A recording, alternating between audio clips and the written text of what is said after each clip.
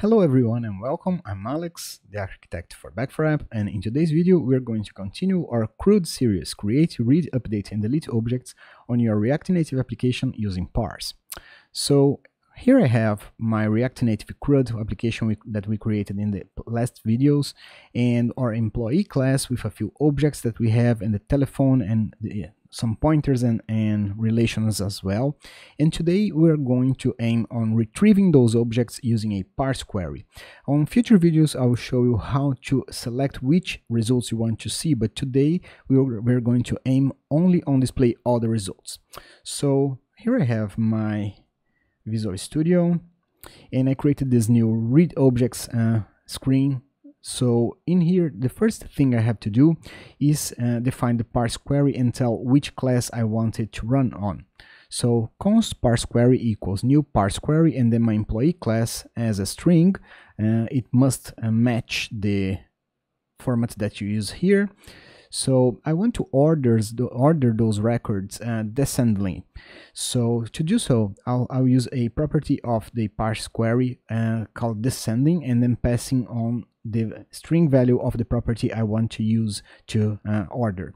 So to do that, I'm going to use parse query.descending and create that, which is a automatic field created by Parse and populated by Parse, so you don't have to worry about it. Every single object that you create has this created as automatically populated.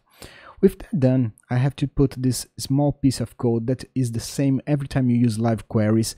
So const and then an object with a few properties. Today we're going only to use the results properties, which contains all the results that matches the query that we declared up there, equals use parse query and then parse query as a parameter, which is the query that we created up here.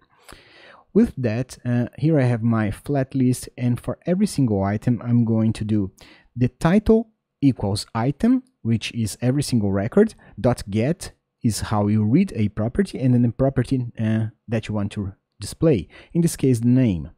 And below every single title I'm going to do a description equals item.get and the telephone. So the telephone will be displayed underneath the name of the user in a smaller text.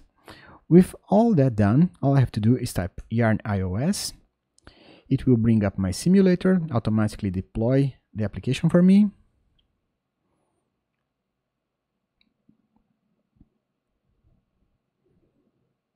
There you go, and here you can see the records descending by creation date. So Natalia, David, Charles, Allison, and Alex.